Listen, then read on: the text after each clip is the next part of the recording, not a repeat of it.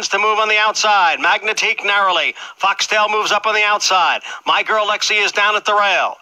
Indian Bella is running in fourth. And then comes That Is Key down towards the rail. Here is Foxtail on the outside, up to challenge Magnetique and My Girl Lexi. So it's three of them across the track. In behind, That Is Key. And on the outside is Indian Bella as they come past the 3/16 pole. And it is Foxtail and Indian Bella.